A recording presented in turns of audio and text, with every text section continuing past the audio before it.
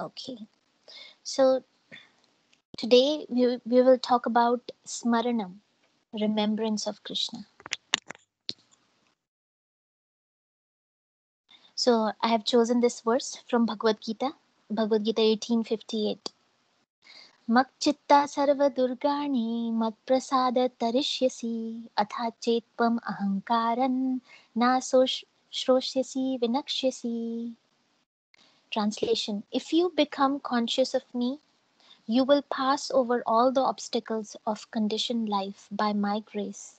If, however, you do not work in such consciousness, but act through false ego, not hearing me, you will be lost. Purport: A person in full Krishna consciousness is not unduly anxious about executing the duties of his existence. The foolish cannot understand this great freedom from all anxiety. For one who acts in Krishna consciousness, Lord Krishna becomes the most intimate friend.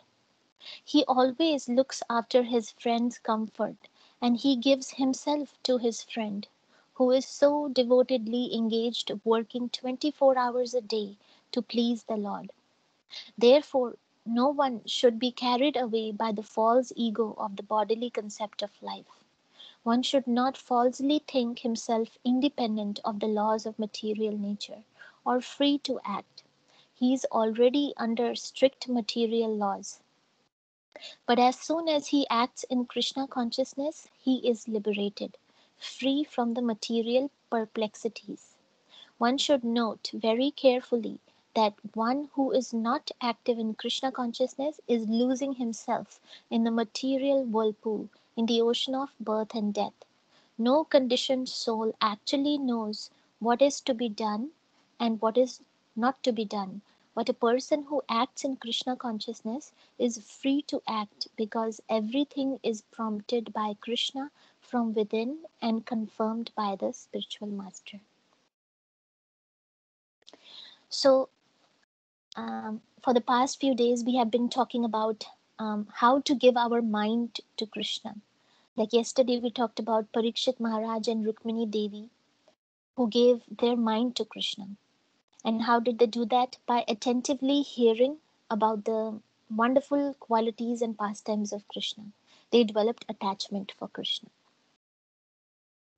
So, if we become attracted to Krishna, then automatically detachment from material things will happen. We don't need to work separately to become detached from this material world. Like Bhagavad Gita says that if you develop a higher taste, then automatically the lower taste is going to go away. So I was thinking of an example, like as a child, when we were small, we were attracted to things like Barbie dolls or toy cars. But now that we have grown up as adults, we are not attracted to those things. So, in the same way, when our consciousness has been elevated and we understand the reality that who we are servants of Krishna, and who Krishna is. Krishna is my best friend. He is a Surit Sakha. Then all the material things in this world will be like those Barbie dolls and those toy cars. We will not be attracted to them. So our Krishna consciousness philosophy, the most important thing about our philosophy, we need to be conscious of Krishna. Smartavya satatam Vishnu, vismartavya na jatuchit, sarve vidhi nisheda syur etayor eva kankara. The most important principle is to always remember Krishna and never forget Krishna. And this verse that we read today in this Bhagavad Gita that we are reading, it is saying that one who remembers Krishna all the time, 24 hours a day, working to please Krishna, then he can easily cross all obstacles in life. As Prabhupada is saying in the purport, for the person who remembers Krishna all the time, Krishna becomes an intimate friend. And Krishna, he looks after the comfort of his friend and he gives himself to his friend. Like yesterday, we were reading in Rukmini Devi's pastime. We read Krishna, he said to the Brahmana, once he read the Rukmini's letter, that like Rukmini is thinking of me, I am also thinking of her. My mind is fixed on her and I can't sleep at night. All the time I'm thinking about her. So if we remember Krishna, then Krishna will remember us. He's there. Whenever we call him, immediately he will come. So, Smaranam, remembrance, is one of the 9 limbs of devotional service. We have Shravanam, Kirtanam, Vishnu Smaranam, Padasevanam, Archanam Vandanam, Dasyam, Sakhyam, Atmanivedanam. So, Smaranam is one of the 9 limbs. And Smaranam comes after Shravanam and Kirtanam. So, Shravanam means hearing Hari Katha, and Kirtanam means speaking Hari Katha or chanting the holy name. So, if we do these two things nicely, Shravanam and Kirtanam, if we do these two things nicely, then Smaranam, remembrance of the Lord, will automatically happen. So, what should we do? Is when we hear the Harikatha, so we need to do it nicely, Shravanam and Kirtanam. So when we hear Harikatha, we should hear attentively and we should take notes. And I myself am starting the habit of taking notes.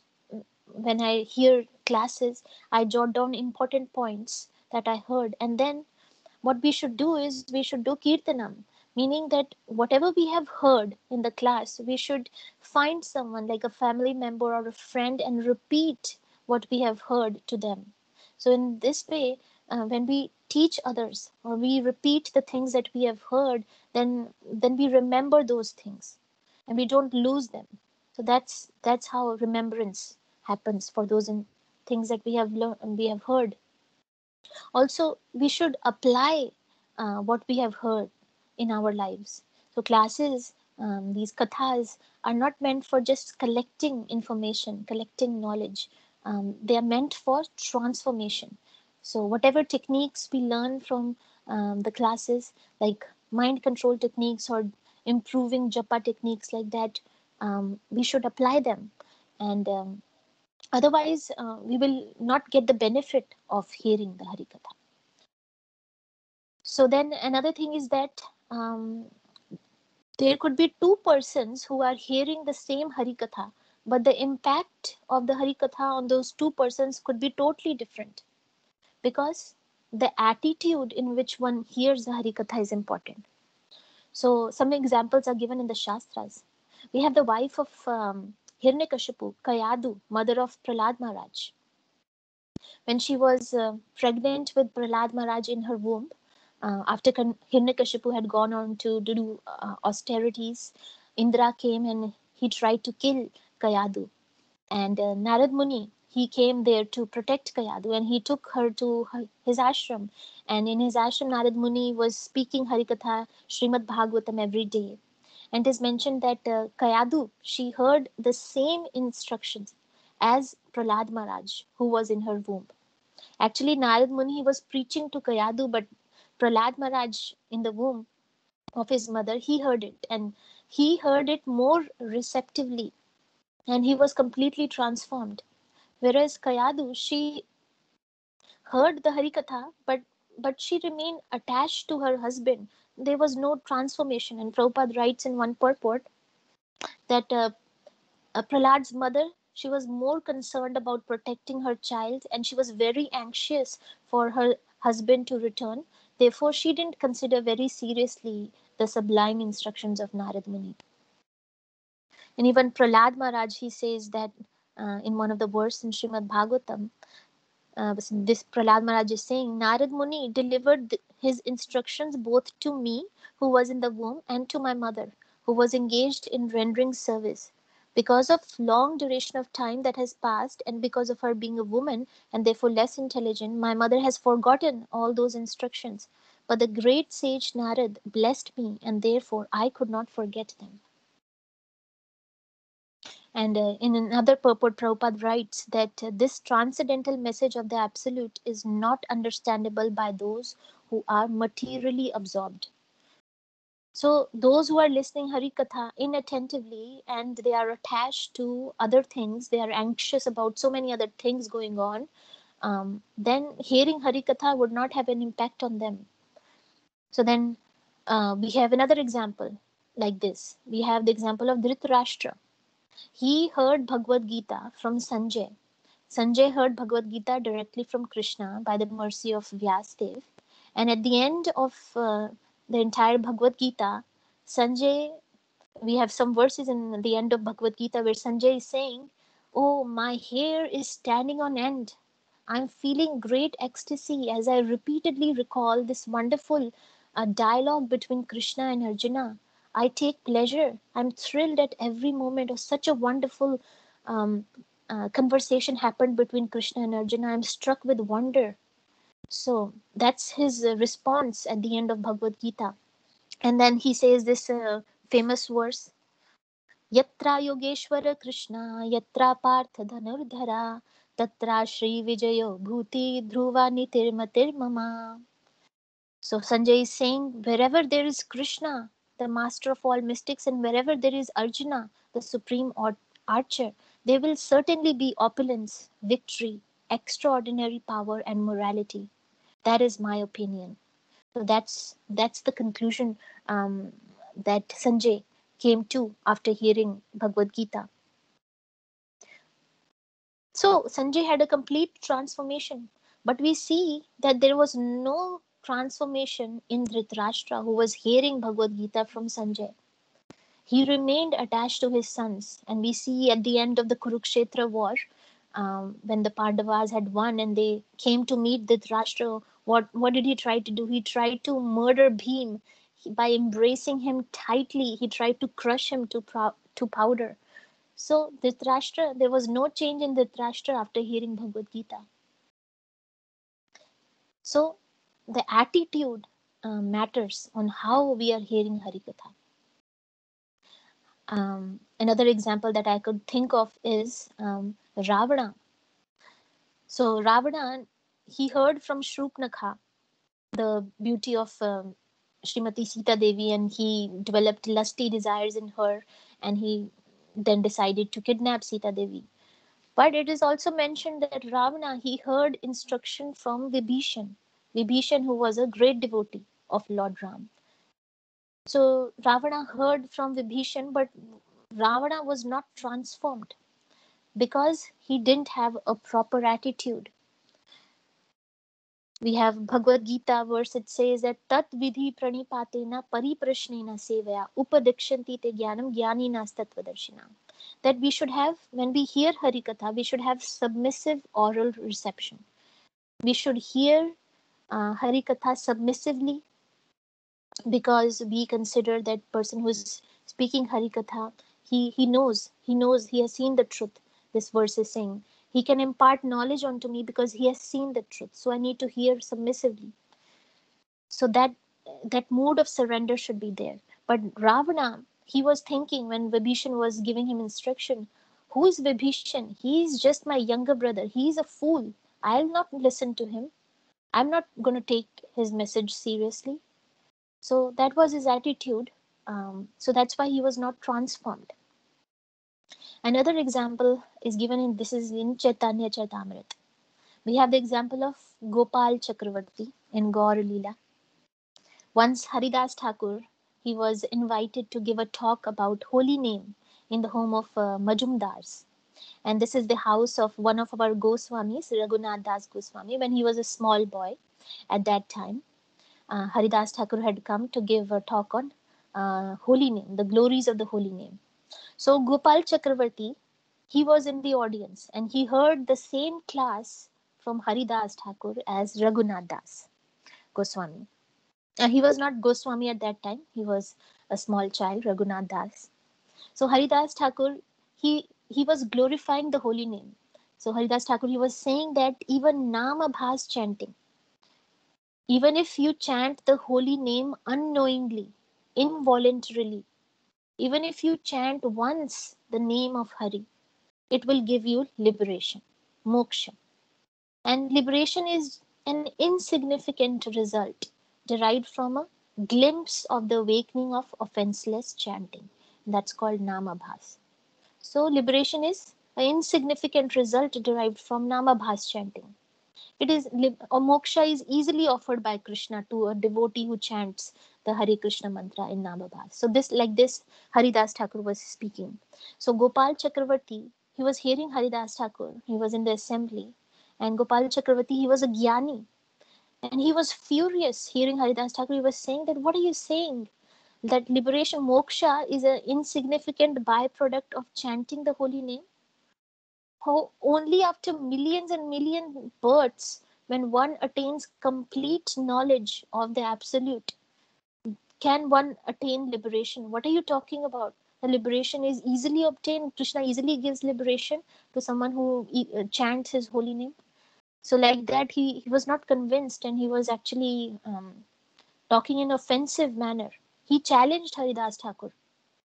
He challenged Haridas Thakur that if one will not get liberated by Namabhas chanting, I will cut your nose. So he said, I will cut off your nose. So Haridas Thakur, he accepted this challenge of Gopal Chakravarti, and Haridas said, yeah, I agree. If by Namabhas liberation, if somebody does, if by Namabhas liberation does not happen, then I will cut off my nose. And then what we know what happened next. Gopal Chakravarti, he was offensive to Haridas Thakur. He criticized Haridas Thakur. And Krishna, he does not like when somebody is offensive to his devotee. So what happened in few days? Gopal Chakravarti, he got leprosy. And actually his nose fell off. So the point is that Gopal Chakravarti, on hearing the Harikatha from Haridas Thakur, he was in an argumentative mood. He was not hearing submissively or humbly asking questions. If he didn't understand things, he could have asked it humbly, clarified things, but he was rude and offensive. Whereas Raghunath Das, it was this hearing Harikatha from Haridas Thakur, it was a transformational moment in his life. And that day, Raghunath Das, he took the instructions of Chaitanya Mahaprabhu, chanting of the holy name of the Lord, very seriously. And he gave his life to chanting of the holy name of the Lord, and he became an exalted devotee. He became our Goswami, Raghunath Das Goswami. So again, two people hearing the same Hari Katha, very different results, depending on the attitude of the hearer. So for an intelligent person, only once giving them instruction, they take those instructions to the heart and start following, acting upon those instructions. Like we were hearing Bhakti Siddhanta Saraswati Thakur, our Guru, Maharaj of our Srila Prabhupada. In the first meeting, he told Srila Prabhupada, oh, you are an educated man. Why don't you preach Lord Chaitanya Mahaprabhu's message throughout the whole world? So Srila Prabhupada, he always kept this instruction of his Guru Maharaj in his heart. He contemplated on those instructions, and he prayed, kept on praying that one day I'm gonna act upon these instructions. I'm gonna please my Guru Maharaj. And Srila Prabhupada was successful in doing that because he never forgot the instructions of his Guru Maharaj. Although Srila Prabhupada, he met Bhaktisiddhanta Saraswati Thakur only very few times. But whenever he met him, he heard attentively from him, and he took all his instructions to his memory. He remembered those instructions, he acted upon those instructions, and he also taught others. So like this, this is the proper way of remembrance of what we have heard. And other things that other examples I was thinking was Bilva Mangal Thakur. We know that Bilva Mangal Thakur, he was very much attached to a prostitute called Chintamani. And he was so much attached that one day his father died, and he performed the Shraddh ceremony of his father. And after performing the Shraddh ceremony, Bilva Mangal Thakur, he ran to meet the prostitute. And as he was running, there was a heavy storm, and he had to cross a river. And he crossed the river by holding onto a corpse, a dead body. And when he reached the prostitute's house, her gate was locked. So what he did was he climbed the wall of the prostitute by grabbing onto a cobra. He thought the cobra was a rope, so he grabbed onto the cobra. So seeing Balva Mangal Thakur, he was soaking wet, and he was burning with desire to enjoy, and he was totally exhausted. This prostitute, Chintamani, she said these words to Bilva Mangal Thakur. She said, you are so much attached to this bag of flesh and bones. Like, you are so much attached to my body, which is nothing but a bag of flesh and bones. If only you had such eagerness to serve Krishna, like you have eagerness to enjoy with me. If only you had such eagerness to serve Krishna, then you would have become the greatest devotee on the planet. So these words from Chintamani, they just woke up Bilva Mangal Thakur. He had a 360-degree transformation. He immediately left that place. He went to Vrindavan and he did extreme sadhana, and he became a great devotee. So these are examples of people who just heard the instruction once, and they had a complete transformation. Another example I was thinking was is from Ramayana, that of Shabri. Shabri, she was a tribal lady. She was not born in a high aristocratic family. She was from a very low family. And Shabri, she heard from her guru, Matanga Rishi, when her guru was leaving the material world, he was dying. Um, he told Shabri that, Shabri, you stay here in Pampa Sarovar and you keep the ashram in a good shape. Ram and Lakshman will come one day. You be hospitable to them. You receive them nicely and serve them nicely, and this is how you will achieve perfection of life. Shabri, she had full faith in the instructions of her guru. At that time, Shabri, she was a very young girl. So Shabri, she followed her guru's instructions faithfully every single day with full enthusiasm. She would wake up early in the morning thinking that today Ram and Lakshman will come to my ashram. So she would clean the whole ashram. She will pluck the best fruits. She will make fresh cups every day from dried leaves. And she would take grass and she would make fresh mats for Ram and Lakshman every day. Because old grass mats, they become dry and hard, and she didn't want to offer those hard and dry mats. She wanted to make fresh soft mats for Ram and Lakshman. So every day she would make those fresh mats. So like that, many thousands of years passed, and now Shabri, she became a very old woman. But still, she never missed one day in preparing her ashram to welcome Ram and Lakshman. And what happened? One day, she got darshan of Ram and Lakshman. They came specially to meet their devotee who had full faith in the words of her guru and acted on his instructions day after day. So Shabri, she lovingly fed Ram and Lakshman her jhuthe bher. And after getting blessings from Lord Ram, she went back to the spiritual world, giving up her body. So, like Shabri, we also have received instructions from our Guru, Srila Prabhupada.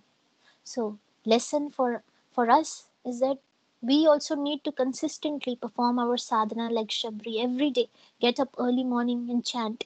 Every day, decorate and worship deities. Offer them the best we can. Every day, read Srimad Bhagavatam, Bhagavad Gita, knowing that one day we are going to meet the Lord face to face. And it could be today that Krishna comes and sees how his devotee is doing um, sadhana, how his devotee has prepared like bhoga for Krishna. So, like that, we have to be fully prepared to receive the Lord. So, Shabri, she shows us how to have faith in the instructions of the Guru. And even if we are not seeing any results now, like thousands of years passed later, then Ram and Lakshman came. But we need to be patient. We need to be patiently executing the instructions, even if we are not seeing any results. Patience is one of the items that are favorable for bhakti. Rupa Goswami has said in Nectar of Instruction, Utsaha Nischaya Dhairyat Tat Tat Karma Pravartana. So, Dhairyat means patience. So, we need to execute our Krishna consciousness sadhana with patience. So, Smaranam, remembrance, the guru of Acharya of remembrance, Acharya of Smaranam is Prahlad Maharaj in Srimad Bhagavatam.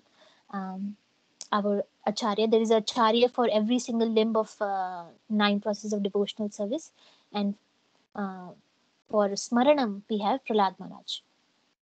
So Prahlad Maharaj, he was only a 5-year-old boy, but he had such faith in the instructions of his guru, Narad Muni. And his faith was tested. He heard from his Gurudev Narad Muni that Krishna, he is a supreme personality of Godhead, and Krishna always protects his devotees. And he had faith in these words of Narad Muni. And because of this faith, he was able to stand up against the so many torturous conditions that Hiranyakashipu was putting Prahlad Maharaj through. So Hiranyakashipu was so making so many attempts to kill Prahlad Maharaj. It is mentioned in Srimad Bhagavatam. So many different ways he tried to kill Prahlad Maharaj. So I'm going to read this verse from Srimad Bhagavatam, 7th canto. Hiranyakashipu could not kill his son by throwing him beneath the feet of big elephants, throwing him among huge, fearful snakes, employing destructive spells, hurling him from the top of a hill, conjuring up illusory tricks, administrating poison, starving him, exposing him to severe cold, winds, fire, and water, or throwing heavy stones to crush him. When Hiranyakashipu found that he could not in any way harm Prahlad, who was completely sinless, he was in great anxiety about what to do next. So we see so many different ways Hiranyakashipu was uh, applying to try to kill little Prahlad. So when Prahlad he was being thrown in the pit of dangerous poisonous serpents, he had faith in his guru Narad Muni, who had told him that Krishna always protects his devotees. So what can these serpents do to me? And because of that faith, Krishna in the heart of the serpents, they welcomed Prahlad Maharaj and made a comfortable sitting place for Prahlad Maharaj. They did not bite him. And when Prahlad Maharaj he was put in the fire with his aunt Holika, even though she had a great benediction that fire could not burn him, Prahlad Maharaj he sat on her lap and he remembered Narad Muni's words that Krishna is the supreme controller of controller. He protects his devotees and he had faith in his words of his guru, and he knew that fire cannot harm me, and even if it did harm me, because I'm remembering Krishna, I will go back home, back to Godhead. So what is there to be afraid? So he was remembering like that. And then we see his aunt Holika, she was burned to ashes, but Prahlad Maharaj, he was protected, he didn't get burned. Even when his father was giving him deadly poison, Prahlad Maharaj, he was remembering, oh, I've heard that if I offer this Patram Pushpam Phalam Toyam, if I offer this to Krishna, then that becomes prasad. My Guru Maharaj has told me. So he didn't hesitate to eat what Hiranyakashipu was giving him, the poison. So like that, that poison had no effect on him. He remembered, Kaunte prati janihi naam bhakte pranashyati. Krishna is saying in Bhagavad Gita that declare it boldly, O Arjuna, that my devotee never perishes. So, like that, Prahlad kept remembering and meditating on the instructions he had received from Narad Muni. Rakhe Krishna mare Krishna rakhe ke. If Krishna wants to save me, then who can kill me? If Krishna wants to kill me, then who can save me? So, like that. And then, Krishna, you are my father. He was thinking like that. Krishna, you are my father. You know what is best for me. I am a puppet in your hands. You make me dance as you wish. You give me whatever you think is good for me. So, like that, we should also think, same as Prahlad Maharaj is thinking, that Krishna, you know my best interest. You know what is good for me. I know the miseries in my life are also your blessings. I know that you're giving me miseries because you want to remove the impurities from my heart so that I become like pure gold, so that I don't have any impurities in me. That's why you're giving me some miseries. But Krishna, I know that you are all good. So, like that, we need to have faith in Krishna's protection for his devotees. And Krishna says in Bhagavad Gita, for one who sees me everywhere and everything in me, I am not lost to him and he is never lost to me. Yo mam pashyati sarvatra, sarvam chamai pashyati, tasyaham na pranishyami sachame na pranashyati. So Prahlad Maharaj, he was seeing Krishna everywhere. When Hiranyakashipu asked him, "Where is your Vishnu? Is he in this pillar?" Prahlad Maharaj said, "Yes, Vishnu is everywhere and he is also in this pillar." So, to prove the words of his devotee to be true, Narsinghadev, he appeared from the pillar to kill Hiranyakashipu. So, I was hearing Radhanath Swami Maharaj, he was saying in one class that Prahlad, he was innocent and he had a very simple heart. He simply accepted Krishna saying, "Krishna, I am yours." That is all that is required. There are great, great yogis who perform tapasya for years and years, and they have developed these great powers, mystic powers within them, but they cannot understand Krishna because they think that they are great. They are great possessors of powers, but they have lost their simplicity and innocence of heart. So like Prahlad Maharaj, his heart was innocent, he was simple, and he was humble. I am nothing. But whoever has this concept of, "Oh, I'm great, I'm someone great," that they cannot understand Krishna. It is said that one must be like a child to understand Krishna. A child is simple and innocent, and a child has natural faith, and a child is totally dependent on his parents. So whenever there is a danger, what does a child do? He runs to his parents for protection. And whenever the child gets some good thing, he get good marks in his class, he gets a good report card, he wants to he runs to his parents, to show his parents, "Oh, parents, see what I did. I did something great today. My teacher told me this. I won this prize today." So same thing, everything good that we get, we should run to Krishna. "Oh Krishna, look, you did it." And every difficult situation, we should run to Krishna for shelter. So in this way, there is no difference between good and bad. For a devotee, in any situation he gets, he runs to Krishna. So there is a verse in Chaitanya Charitamrita that says, "Dvaita bhadra bhadra gyan sab manodharm ei bhala ei manda ei sabram."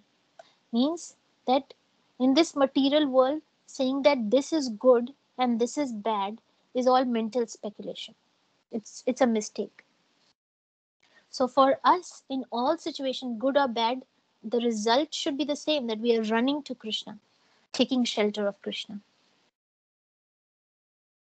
We have another verse in Bhagavad Gita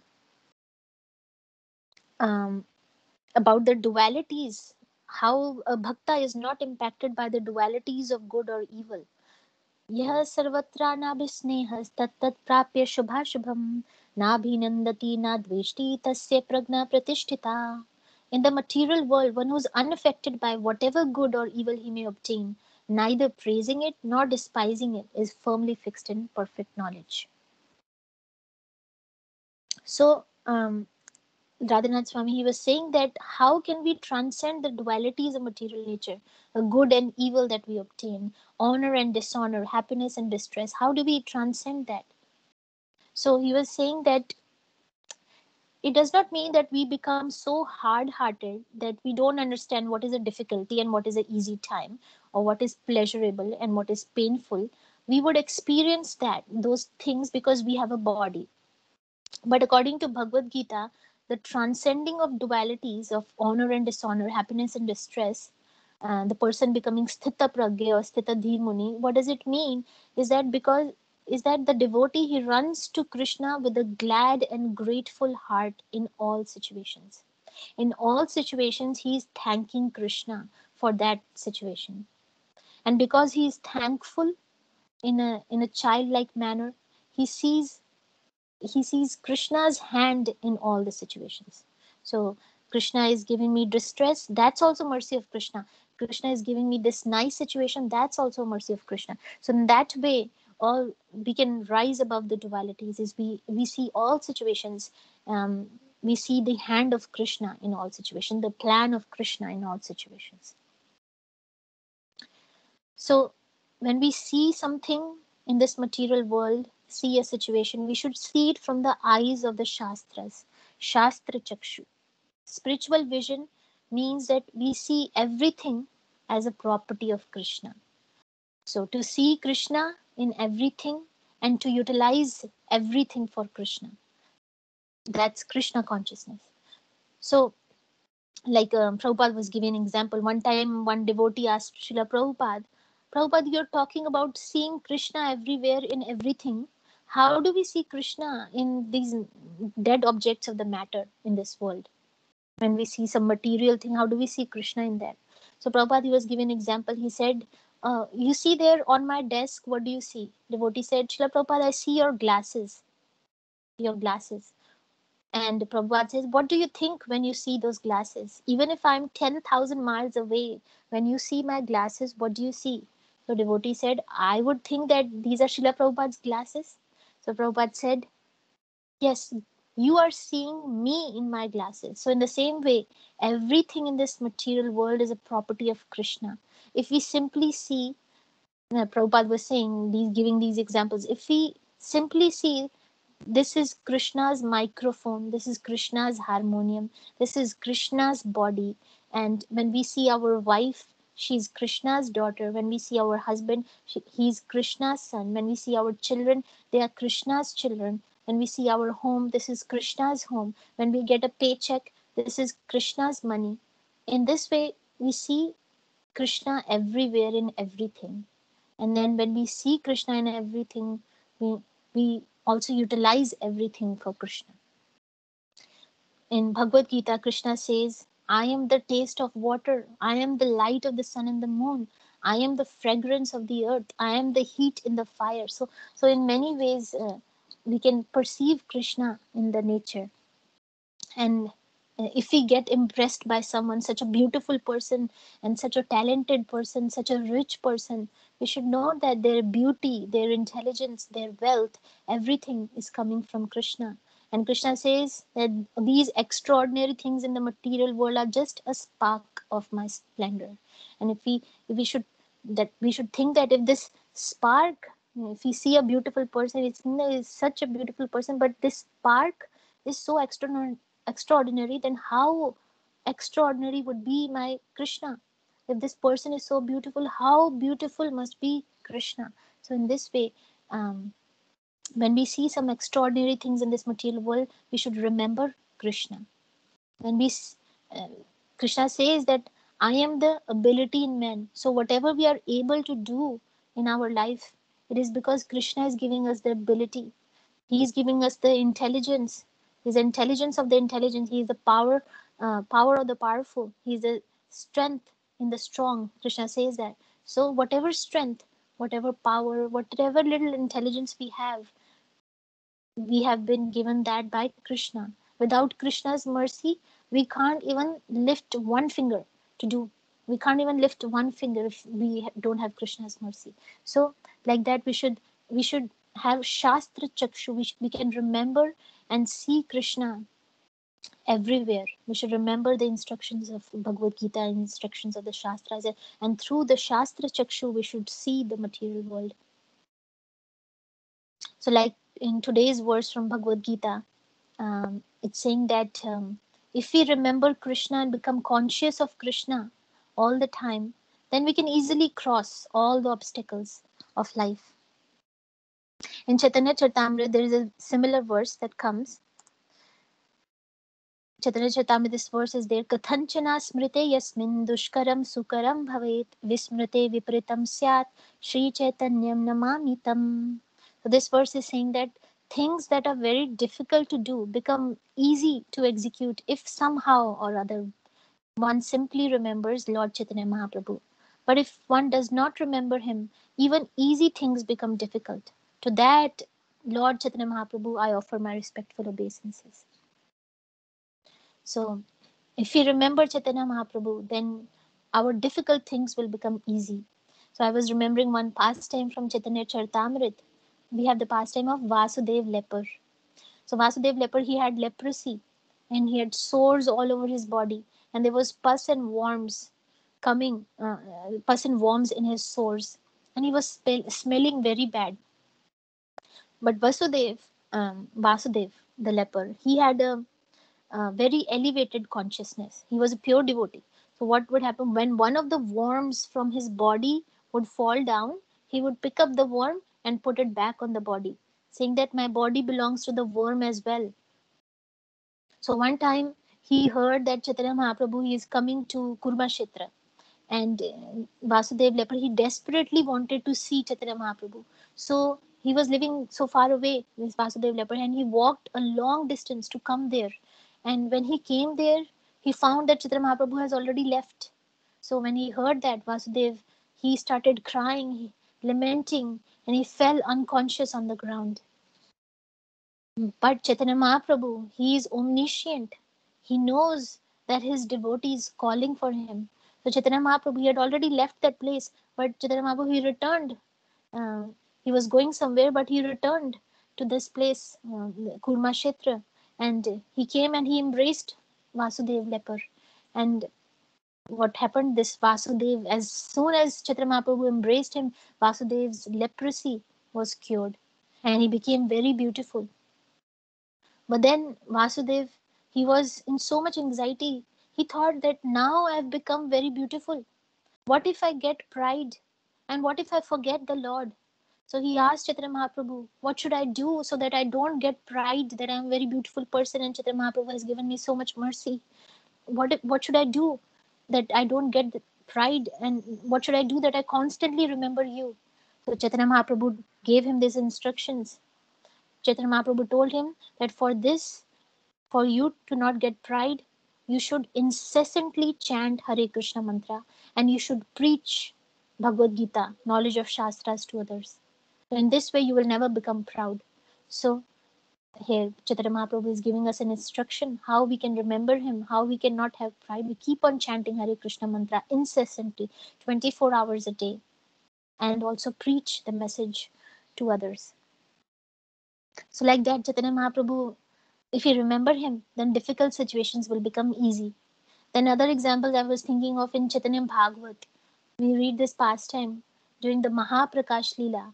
And Chaitanya Mahaprabhu is manifesting himself as Krishna, the Supreme Lord. So Chaitanya Mahaprabhu is non-different from Krishna.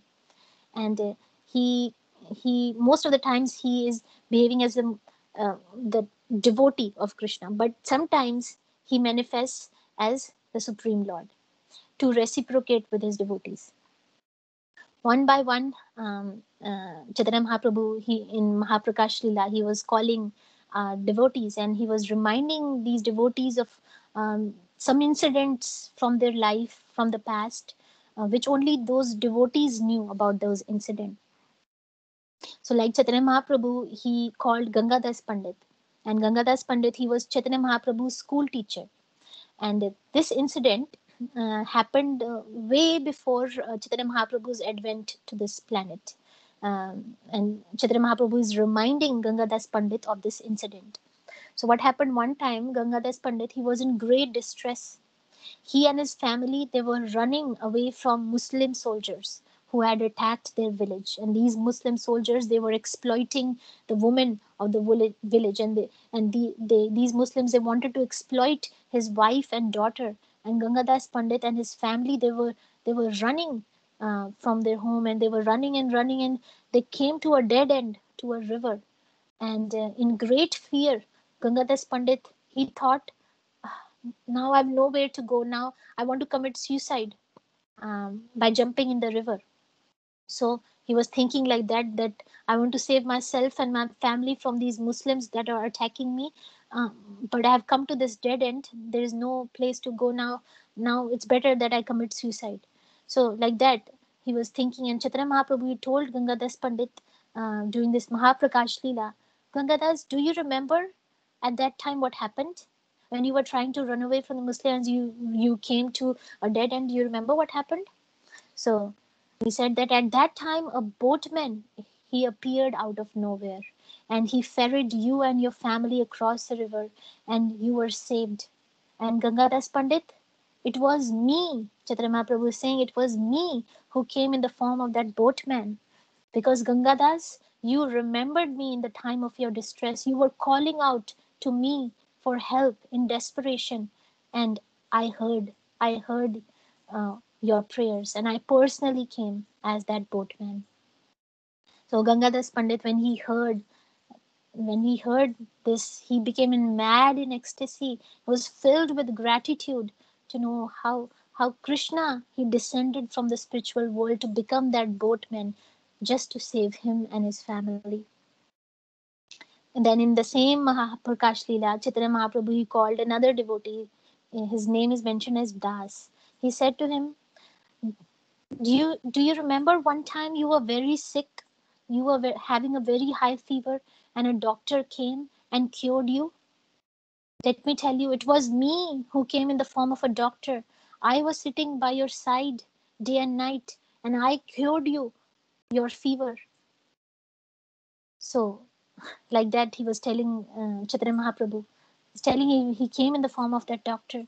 So, we can think of so many times Krishna has descended in our lives to save us from so many problems.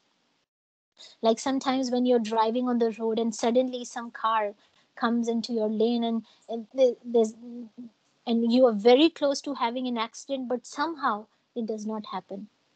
So we might say, thank you, Krishna. Oh, Krishna, you saved me at that moment. But then we move on, we carry on to other things, and we forget that Krishna saved my life. Something disastrous could have happened, but nothing happened because Krishna came and he saved me. Someone, we might have those instances in our life, or someone's life that we have heard of. Someone had some disease, and doctors said that, oh, we can't do anything now, it's not in our hands. But somehow the patient survives and mysteriously he gets cured. Some magic, some miracles we hear of, and we call them as coincidence, right? They happen, it's a coincidence. But actually Krishna comes and protects his devotees. So in our life, all such incidents, we should remember all such incidents. Krishna, he came into my life, he saved me. And how Krishna is saving us at every step. So this material world is a dangerous place, and we know that's mentioned padam padam yad vipadam. There is danger at every step. So if there is danger at every step, there is someone who is protecting us at every step, and that's Krishna. Krishna is saving us at every single step, and we are safe right now. We are safe in a peaceful state because Krishna, he protected us. So when we chant the Hare Krishna mantra, how do we? There's so many techniques we have heard of how to chant Hare Krishna mantra attentively, but one technique is to be emotionally involved. Means in our hearts we are filled with gratitude. We remember all those times Krishna has saved us from so many dangers. We should feel like that in our heart. Our heart should be filled with gratitude, and we should be totally indebted to Krishna.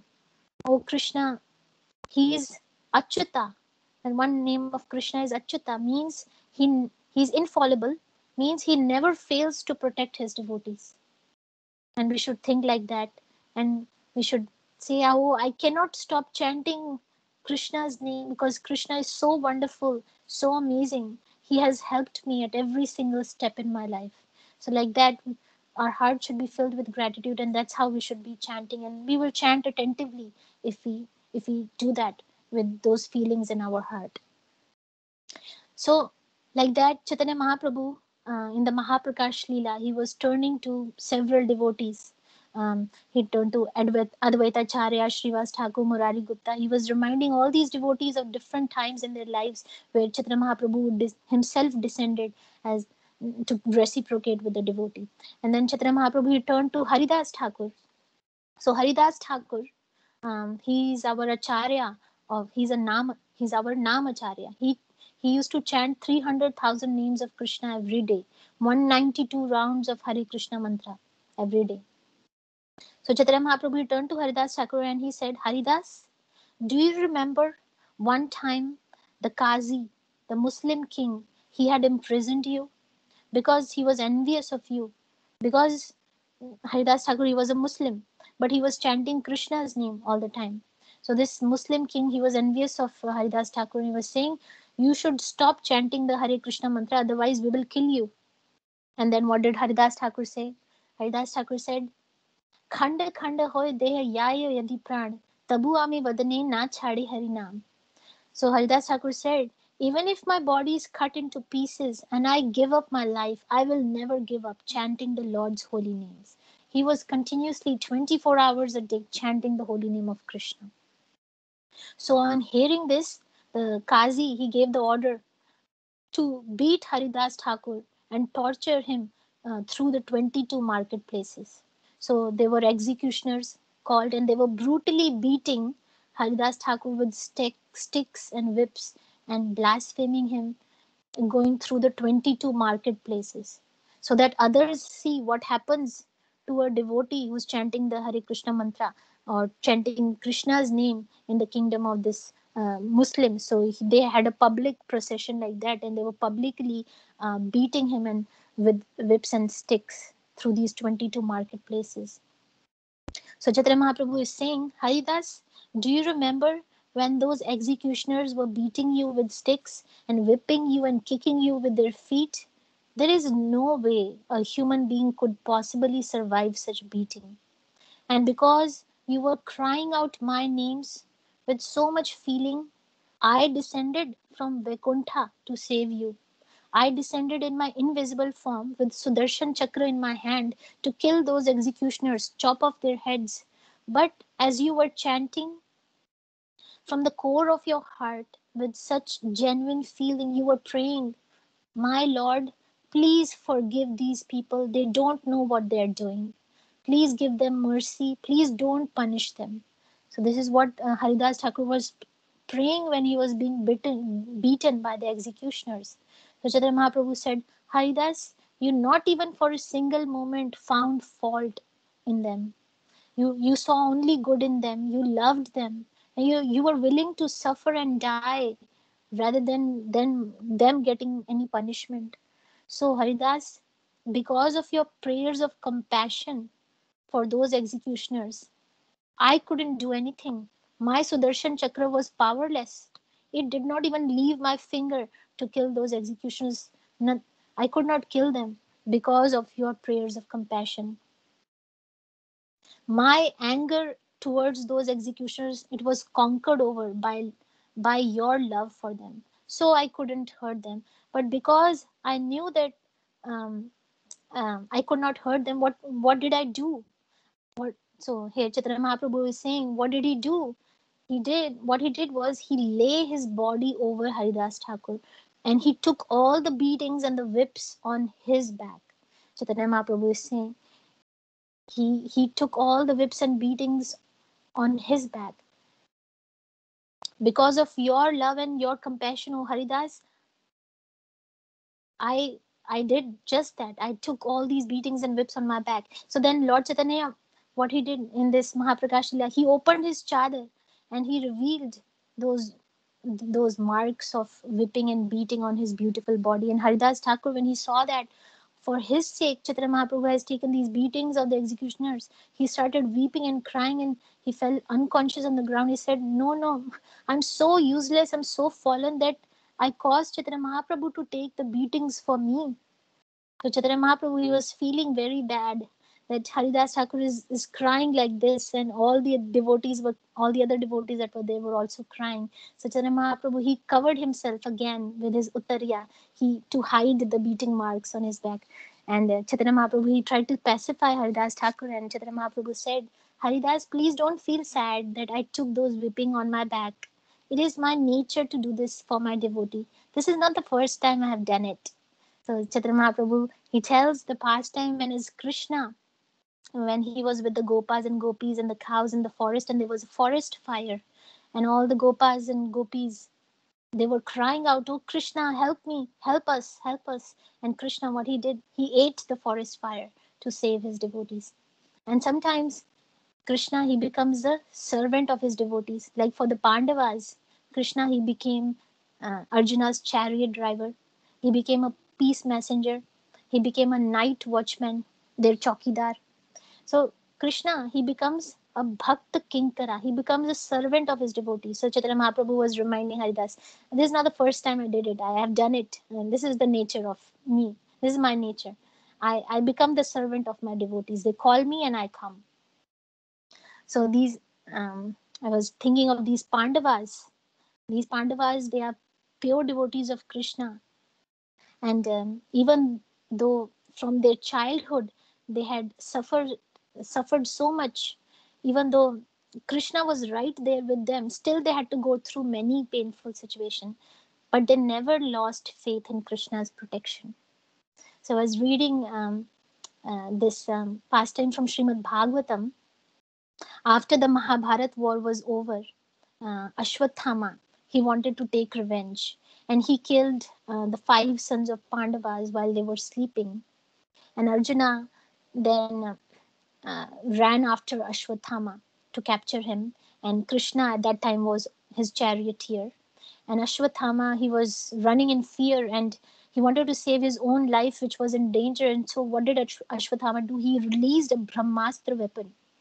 So, and then Arjuna, when he saw this Brahmastra weapon coming, what was Arjuna's reaction? Arjuna at once turned to Krishna. See, Arjuna is a great warrior. He didn't think that, oh, I'm so great, I can handle the situation by myself. I'm capable enough to handle this. No, Srimad Bhagavatam says Arjuna turned to Krishna. And Arjuna, what he did, he offered prayers to Krishna. In that difficult situation, what he did first, he glorified Krishna. Arjuna. He glorified Krishna.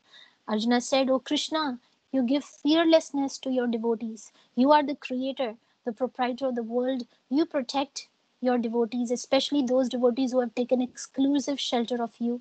You have descended to this world to protect your devotees. Oh Krishna, what should I do in this dangerous situation?" So he asked Krishna, "What should I be doing? What should I do now?" And Krishna then told Arjuna that he should fire another Brahmastra to counteract it and then retract the Brahmastras. Otherwise, the whole universe will be finished. So we learn from this pastime that when we have a difficult situation in our life, before reacting to the situation, or before planning for things, oh, I can do this, I can do that, I have this person to help me, I'm already capable enough, I can handle it.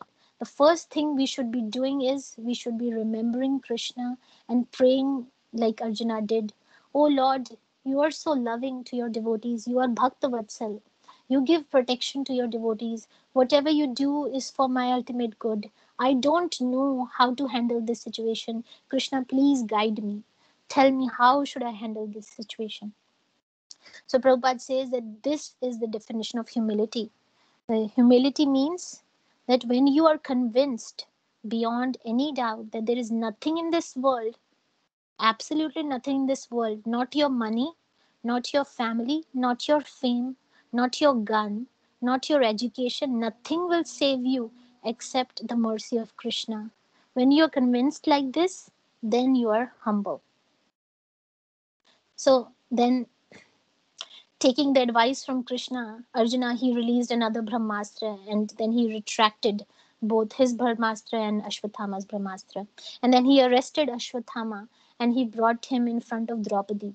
But Draupadi, she was very compassionate. She said that I don't want Kripi, who is Ashwathama's mother, to suffer the same pain uh,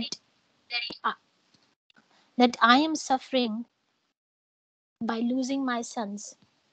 So I don't want Kripi to suffer the same pain. So then she said, you should forgive Ashwathama. So what Arjuna did, he released Ashwathama, but he cut his hair and he removed the jewel on his head. So then we read in Shrimad Bhagavatam, um, when Krishna, he is preparing to leave Hastinapur and go to Dwaraka, suddenly Uttara comes running and she's asking, "Oh Krishna, save me." She is pregnant at that time with King Parikshit in her womb. King Parikshit, who was the last heir of the Kuru dynasty.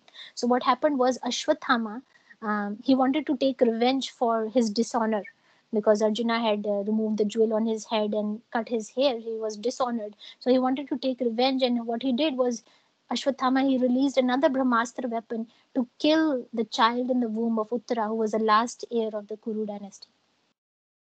So yeah, so he released the Brahmastra weapon, and as soon as Uttara, she saw that this weapon was coming towards her, She ran she ran straight to Krishna. She didn't go to Yudhishthir Maharaj or Arjuna or any other person.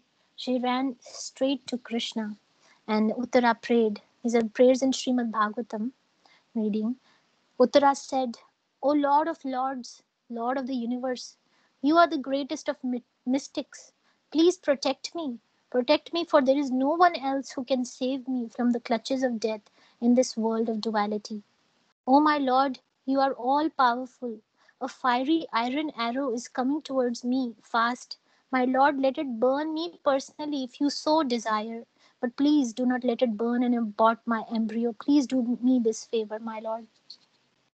Sotra is praying like that, and what did Krishna do? Instantly, Krishna, he became a thumb size, and then he came into the womb of Uttara and he saved Parikshit Maharaj from the Brahmastra weapon. So here's another example how devotee who has taken exclusive shelter of Krishna, that only Krishna can protect me, no one else. Like Krishna says, Ananyas chintayanto mam, ye jana paryupasate, tesham nityabhyuktanam yogakshemam vahamiham. For those who have taken exclusive shelter of me, who worship me with exclusive devotion, I carry what they lack and I preserve what they have. And we see the same example in the case of Draupadi, when she was being dragged by Dushasan on the order of Duryodhan to be humiliated and stripped naked in the Kuru Sabha. Dushasan, he was pulling Draupadi's sari, and Draupadi, what did she do? She first turned to her husbands, five Pandavas, for help. But the Pandavas, they were helpless. They looked at the ground in shame, unable to help her. And Draupadi, then she ran to Bhishma and Drona, but they too looked at the ground in total humiliation. We cannot help. I cannot help you. Like, they looked at the ground, they didn't help her. She then looked towards Dhritarashtra and she cried out in the Kuru Sabha that you all are cowards. You have no character. How could you allow this injustice to take place? But still, everyone in the Sabha, they looked down. No one was willing to help her. And Dushasan, he was pulling her sari, and Draupadi, she tried to pull her sari with her own little hands, but she was no match to Dushasan's strength. And then when she was in a state of total helplessness and with a heart full of pure humility, she raised her two arms in the air in the spirit of Sharanagati, exclusive surrender to Krishna, and cried out, Hey Krishna, Hey Govinda. So I have this prayer of Draupadi. This is from Mahabharata. This is the actual prayer that Draupadi made to Krishna.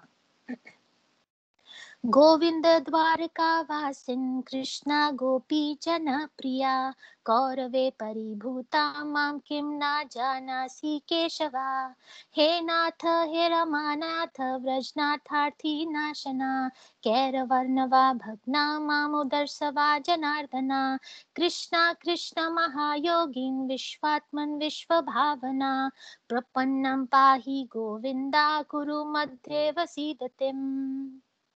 So Draupadi is praying, O Govinda, O resident of Dwarika, O Krishna, O friend of the gopis, do you not know that I am being humiliated by the Kauravas? O Lord of Lakshmi, O Lord of Vraj, O destroyer of affliction, save me. I am drowning in the ocean of Kauravas. O Janardhan, O Krishna, O best of the yogis, O soul of the world, O origin of the world, please protect this surrendered soul. O Govinda, I am sinking in the midst of the Kurus.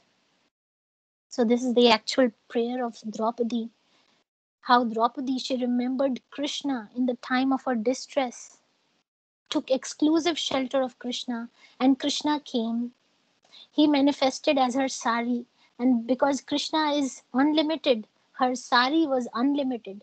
The Shasan was pulling and pulling and pulling, and Draupadi was spinning. And as he was pulling, the entire room was filled with sari.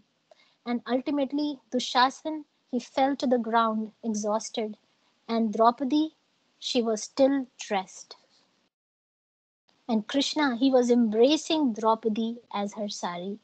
So this is the power of remembering Krishna, Smaranam, and praying to Krishna. When we remember Krishna, Krishna comes. Personally, he comes.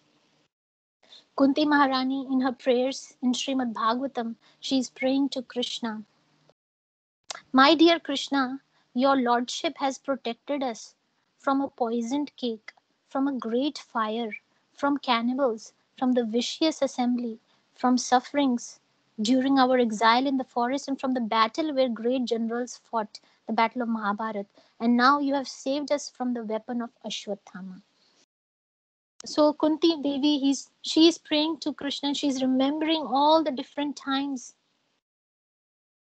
that Krishna has saved them. Now, all these times, no one could see Krishna physically came to save Pandavas in these situations, like when they were in the house of lac and it was put on fire, and Krishna didn't physically come. I mean, he nobody saw Krishna physically came. And in the forest, when they were man-eater demons attacking Pandavas, in the Kuru Sabha, Krishna protected Draupadi. Nobody saw Krishna physically, but Kunti knows that it was Krishna who protected them. Because Pandavas, they have full faith. They always remember Krishna all the time, and they have full faith in Krishna's protection. Krishna saved them every single time. One time I was remembering when the Pandavas, they were in the forest, and Duryodhan, he sent Durvasa Muni to the Pandavas ashram. He wanted Durvasa Muni to become angry at Pandavas and to curse them. So that was his intention. So the Durvasa Muni and his disciples, they arrived at the time when the Pandavas, they had finished eating, and Draupadi also finished eating. So her Akshay Patra, she had a boon that if she has not eaten, she was given Akshay Patra by this sun god, that this Akshay Patra can make as much amount of food as needed. But if Draupadi has eaten, then it cannot give anything. So at that time, Draupadi had finished eating, and that time Durvasa Muni came. There was no food left over, and the Pandavas, they were very nervous. They were in anxiety because they thought, oh, now Durvasa Muni is going to curse us. So Durvasa Muni, he said, oh, I'm going to take a bath in the river Yamuna. I'm going to come back with my disciples. And he had like 10,000 disciples with him. So not only it was Durvasa Muni, he had 10,000 disciples, and Pandavas had to prepare lunch for all of these. So he said, oh, I'm going to come back after taking my lunch. Oh, sorry, after taking the bath, and then I'm going to take this lunch. So at that time, Pandavas, they were in anxiety, and Draupadi, she prayed intensely to Lord Krishna. Krishna, please help us with this problem. Please help us solve this problem. And Krishna, he hears the devotee's call. So he heard Draupadi's prayers, and Krishna immediately came to their ashram, and he asked Draupadi to give him something to eat. But Draupadi said, oh, Krishna, I don't have anything. All the food is finished. But Krishna said, oh, get me the container in which you made the food. And so Draupadi got that. And then there was a little piece of food, like a little piece of rice left over in the bottom of the container. And then Krishna took that and he ate that. And he smiled mysteriously. And he said, oh, now I'm full. I'm full. And he went away. So when we know that when Krishna ate that little piece of rice, the hunger of the Durvasa Muni and all his disciples, they miraculously, it satisfied the hunger of Durvasa Muni and all his disciples. And they decided to not go to Pandava's ashram because they were so full up to their neck, and said, we are already full, let's just run away. So they ran away and they never came to Pandava's ashram. So in this way, Pandavas, they were saved again by Krishna, because they remembered Krishna at the time of distress. And it is mentioned in Nectar of Devotion. One time Narad Muni came to Krishna and he said to Krishna, I'm reading from Nectar of Devotion, my dear Mukunda, although you are the Supreme Personality of Godhead, the all-powerful person, by making friendship with you, the Pandavas have become bereft of their legitimate right to the kingdom of the world. So Narad Muni is saying that by making friendship with you, O Krishna, Pandavas have lost everything. And moreover, they are now living in the forest in incognito. And sometimes they have to work as an ordinary laborer in someone's house. These symptoms are very inauspicious materially. But you know what the great beauty is? But the beauty is that the Pandavas have not lost their faith and love for you.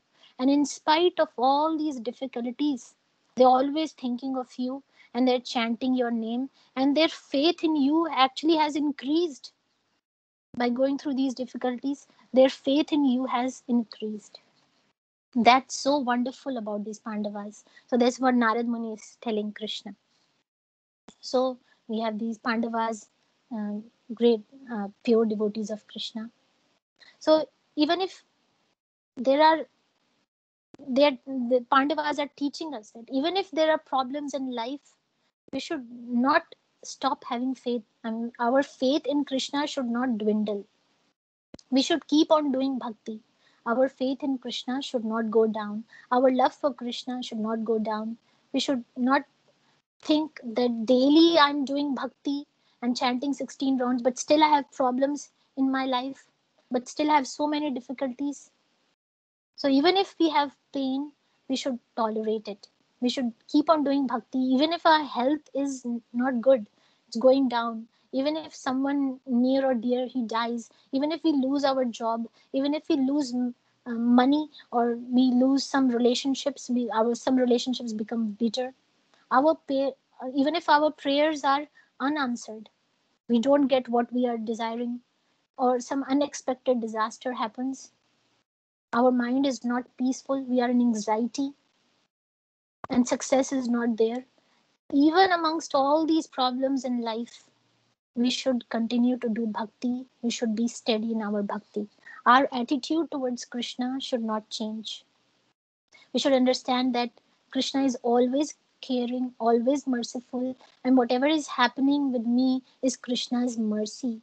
Actually, because of my karma, worse thing should have happened. Something worse should have happened, but Krishna is so merciful that he gave me only a little. And Krishna has given me token punishment. So we should tolerate our difficulties like that. And like that, we should have unalloyed bhakti, pure bhakti.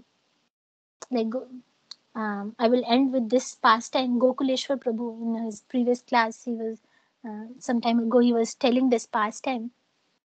Once Arjuna, he went to Krishna and he said, Krishna, I want to speak about Subhadra. Subhadra is Arjuna's wife and she is Krishna's sister. And Arjuna, he's telling Krishna, Krishna, in the battlefield of Mahabharat, Subhadra's only son, Abhimanyu, died right in front of you. You were present in the battlefield, and you are the supreme personality of Godhead. And Subhadra, she knows that you are the supreme personality of Godhead, but still, you did not protect Abhimanyu, your sister's son. In spite of that, Subhadra's love for you has not decreased. That's steadiness in bhakti. Even in ordinary worldly relationships, if a sister's young son dies in front of her brother, who is not God but just an average guy, and the brother, he is not doing anything to help save the son of the sister and brother relationship will be finished. But here we see that Subhadra knows that my brother is Bhagwan, all powerful, and he didn't help my son who was being brutally killed by so many Kauravas at the same time. He was being brutally killed, but Krishna was there. Krishna didn't come, but still Subhadra's love did not become diluted. She had full faith that whatever Krishna does is good. So that's pure devotional service, to have that faith. Another pastime he told, Gokuleshwar Prabhu told, was once Krishna went to Rukmini Devi. My dear Rukmini Devi, he told, my dear Rukmini Devi, I want to tell you that in Aniruddh's marriage, my brother Balram, he killed your brother Rukmi. Krishna's grandson Aniruddh was getting married to Rukmi's granddaughter. And in that marriage ceremony, Balram and Rukmi, they were playing chess. And at that time, Balram, he had won, but Rukmi, he cheated repeatedly, and Balram appeared to have been defeated. And Rukmi, he was laughing at Balram, and Balram, he got angry. He took his club and hit Rukmi on his head, and Rukmi died. So Balram killed Rukmi not in a war but in a marriage ceremony. And Krishna was right there, present. And Krishna, he didn't stop Balram. And Krishna didn't protect Rukmi. Krishna was silent. So Krishna told Rukmini Devi, in Aniruddha's marriage, my brother killed your brother, and so many months have passed, but still you have not spoken to me about that incident. You have not inquired, Krishna, why did you not intervene? Why didn't you not intervene? Why didn't you stop Balram from killing my brother? You never came to me, Rukmini. Your silence has conquered me. It has conquered my heart. So Krishna was conquered because Rukmini Devi, she kept silence. And why did Rukmini Devi kept silence? Because she understood whatever Krishna does is good. In ordinary relationship, any wife would ask husband, why didn't you help my brother? Why didn't you stop your brother? He was killing my brother. But we see that Krishna's devotees, they are so great. They have full faith in Krishna. Even if the miseries in their life is increasing, their faith in Krishna is also increasing. So our attitude should be that we should do uninterrupted devotional service, unalloyed, pure devotional service, not because I want something from the Lord. Pure devotional service means we only give. We give without when I want something, that is selfishness. When I want something from Krishna, that is selfishness. If I want to give and give to Krishna, that's love. So everything we have is given by Krishna. This body is given by Krishna. This brain belongs to Krishna. Oxygen, sun, moon, earth, water, fire, air, ether, fruits, vegetables, grains, everything in this world belongs to Krishna. So we need to offer everything to Krishna, and that's without desiring anything back from him. That's pure devotional service. So I'll end with this one verse from Srimad Bhagavatam. कायेनं वाचा मनसेन्द्रियार्वा बुद्ध्यात्मना वनुस्त्रा स्वभावत् करोति यद् यत् सकलं परस्मै नारायणेति समर्पयत् तत्. So this verse is saying that we should offer our mind, body, words, all our senses for the service, for the pleasure of Krishna. Thinking whenever we do something, it's for the pleasure of Krishna. We should utilize all our senses, our mind, everything that we have in the service of Krishna. So in this way, we can remember Krishna all the time, and that's the definition of Yukta Vairagya. So that's all I had prepared for today. Thank you everyone for hearing me. If anybody has any comments or questions, we can take. Hare Krishna Mataji. Very nice faith awakening class, Mataji. Thank you so much. Mm. Thank And you, you have Mataji. given lot of references from the scriptures, and definitely those examples are like, by examples showing how much Krishna loves us. And thank you so much for your time and efforts, like, the way how you are explaining is amazing. Looking forward more of your classes. Thank you, Mataji. Hare Krishna. Thank you, Mataji. Hare Krishna. Okay. Thank you, Mataji. Very nice class. One question, Mataji. So I think you take a very nice example of Draupadi. So I was comparing two incidents of Draupadi's life. The first incident is Draupadi was insulted in the assembly when Dushasan was trying to disrobe her, and I believe Draupadi took a vow that she will not tie her hairs, I believe, until Dushasan's blood or he is killed. I believe that's how her vow is. And the second incident that I was comparing, that you mentioned, that even after knowing Ashwathama has killed her own sons, she was so compassionate. She was not in the mood of revenge, but she forgave Ashwathama. So in one first incident where we see her revengeful mood, and in the second incident we see her more like a forgiving mood. So Mm. I was just thinking like our learning would be like, of course we, it is very hard to be forgiving in situation like someone kills someone your beloved ones. So how do we understand this, Mataji? I was thinking more in terms of modes of material nature, where in different modes, like our behavior is different. But if you have uh, any comments, please share. Thank you, Mataji.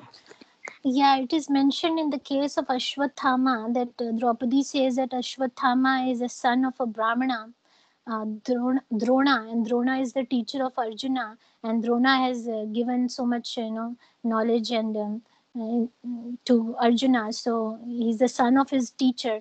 So and then that too he's a Brahmana, so we should forgive him. And she was also saying that Kripi, Ashwathama is the only son of his mother, and she was saying that my all sons are killed, and I know what is misery when I have no son left. So I know the misery of the mother. So like that, she was thinking in case of Ashwathama.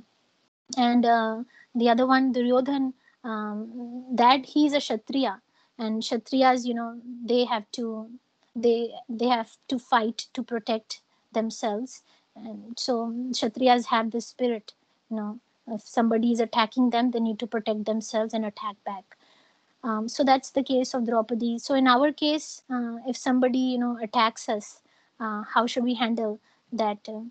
First of all, we should defend ourselves, because this body belongs to, it's a property of Krishna. So we should protect ourselves. That should we do. But we should not backfire or try to hurt others. We also saw the example of Haridas Thakur. He was so forgiving. Now there are different levels of consciousness. The topmost devotee was a Uttam Adhikari Mahabhagwat.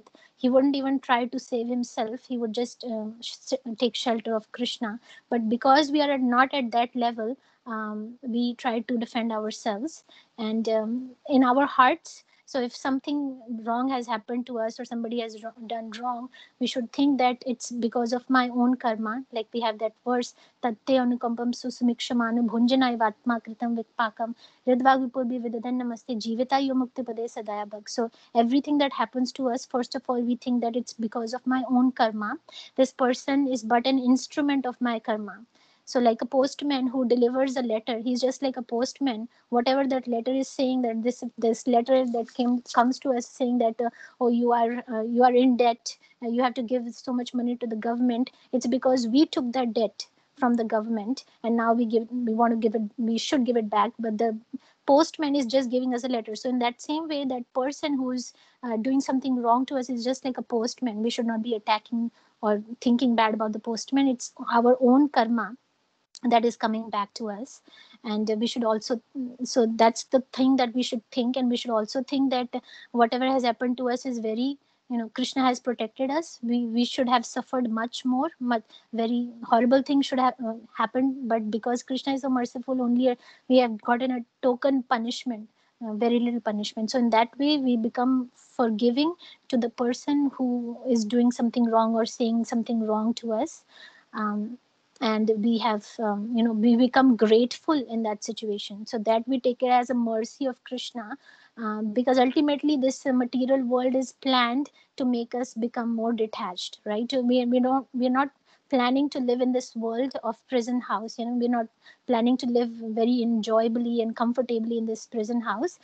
These miseries come to us because Krishna is reminding us time and time again that this is not your home. You need to come back to me. So actually the misery is a mercy of God, because otherwise if everything went well in our life, right, we will forget Krishna.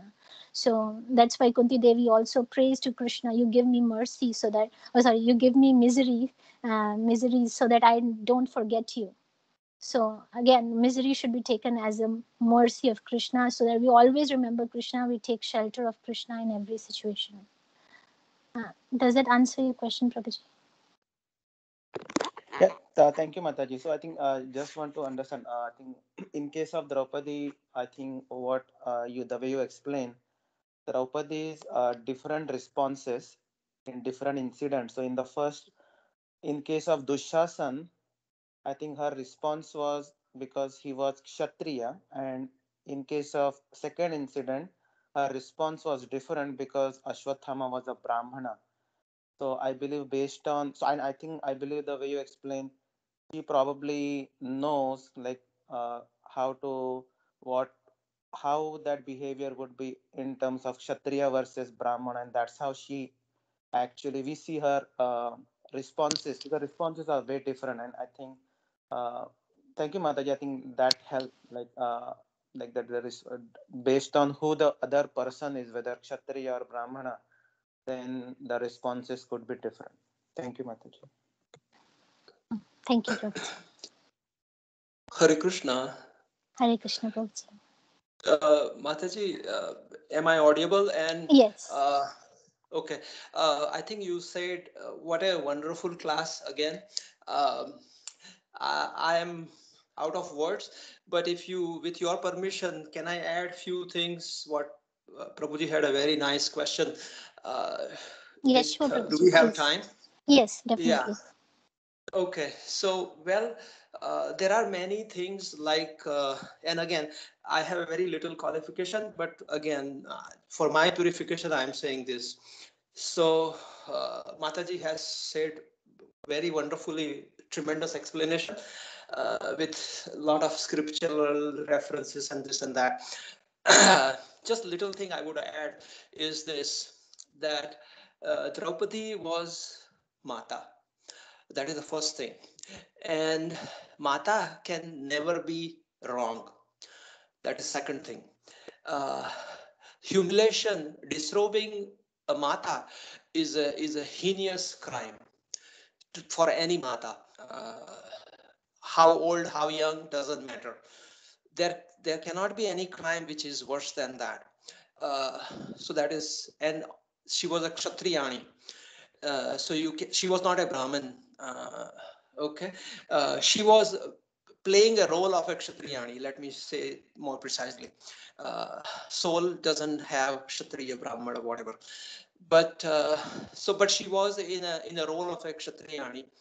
So her response in that situation was, but I would like to little backtrack, and I really appreciate your question, which was so in depth. There are many angles to that, but I will be very short and clear at the same time. So the first thing is why she took the vow. Now I would add just one detail to your question. Actually, she asked that the blood from Dusasan's thigh, okay, there is a mystery behind that. Why she asked for thigh? Actually, he was trying to disrobe from the hands, but she asked for the thigh. Why? That is even very important question. Why it was that? But I don't want to answer that because you didn't ask that. So, but again, she asked for uh, ultimate humiliation. She asked for that, and actually not only that, she did not tie her hair because she wanted to remind Arjuna every single moment that worst thing has happened to me and revenge should be taken. So that is a very furious. She was burning in fire day and night until that very day come. So imagine, this is a mata, okay? But when you, so again, I would so no, another, the biggest explanation is nobody can question Mata, just like Mataji said very nicely that Pita also, and that's what Rukmani Mai demonstrated, that she never questioned Lord because she knew that he is always right. Like that, Lord also know that Radharani is always right.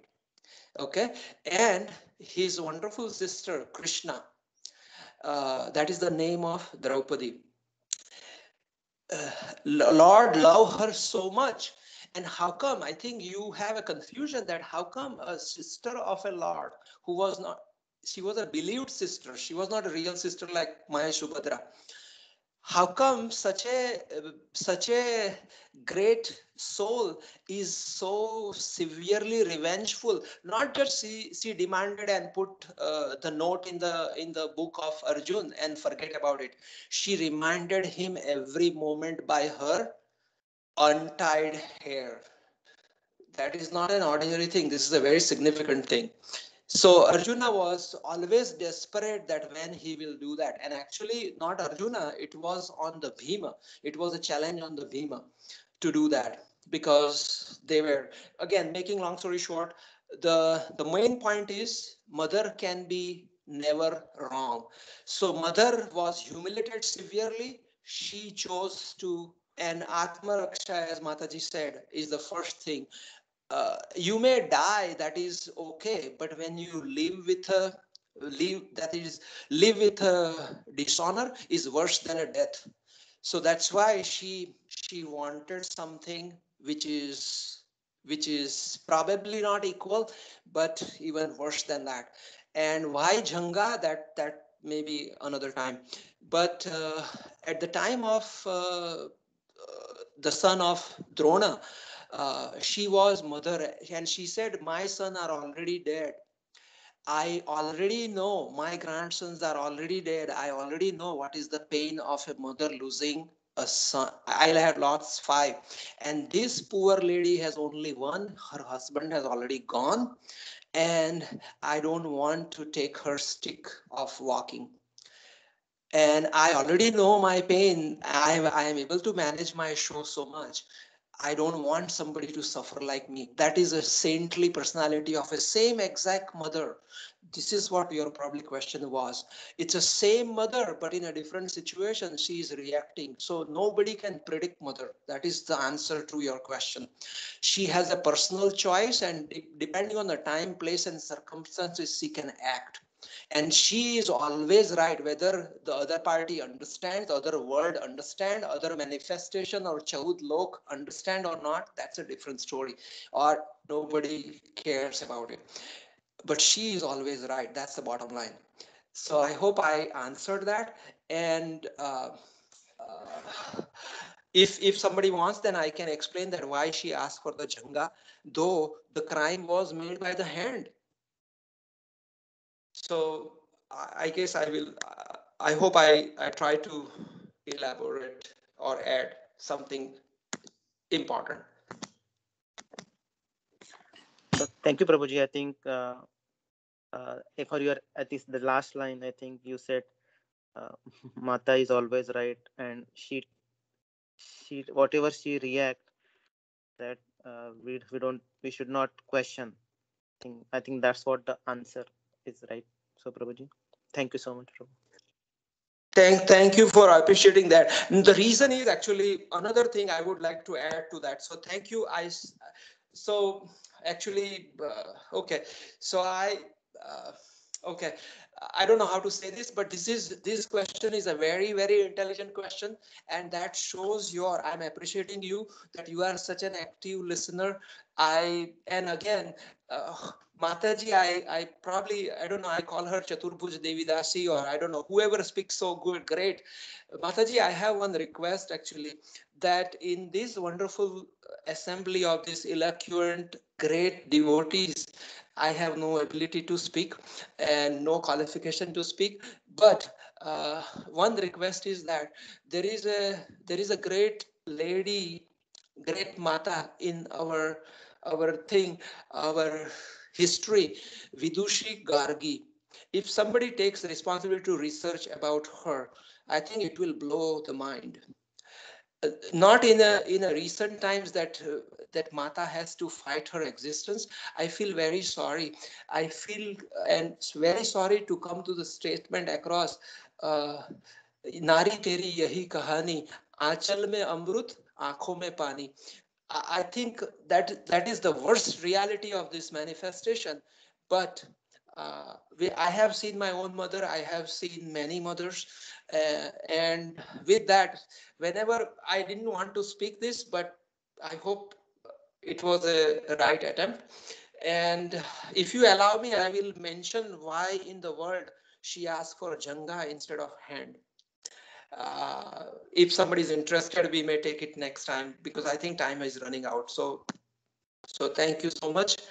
And Vidushi Gargi, if we try to do in the evening or something, because all of you are IT experts, I am an IT illiterate. I even don't know how to use, somehow mysteriously. Sometimes I can speak on the Skype, but sometimes, most of the time, I'm struggling. And again, if Mataji, if I somebody can help me how to download, because I whenever I need to, I record the lecture myself. So Mm. that sort of inability or illiteracy I enjoy or I am into. So if somebody can give me a call later, my number is 817-729-6785, and walk me through how to do this, because I guess somebody is already recording the thing, so I should not repeat the effort. That's my humble request. Thank you so much, and sorry for wasting your time. Oh, no, thank you so much, Prabhuji, for your comments. What you are saying is you want to download the recorded audio for this class. Is that what you want to do? I think every day probably the class get recorded, but somehow Yes. I don't know how to download. Oh, Um, okay. So so you see, when the class would end, there would be they would, in the chat box for this class, there would be I a think you may be IT person, but I am an illiterate. Means I really don't know how to do what. So I'm not trying to make things difficult, but I have a hard time. I do see those things, but it somehow doesn't happen. It's probably because of I use an ancient phone. But again, I live a very different. I have a 5S as my phone. Unfortunately, it is iPhone, and I don't want to learn iPhone. So I don't know. There are many reasons behind that, but again, we may talk about that. Again, technology is a great thing, but technology. I feel very sorry that the phones are becoming smarter, and the humans are becoming more and more idiot day by day. Uh, I feel very sorry, and sorry for that comment. Uh, so that's why at least I want to stay away from being idiot. uh, that's my struggle, I would say. But whatever is necessary is necessary. And as Thakur Bhaktivinoda suggested, that we have to make our way through. But I took Apple's thing very personally.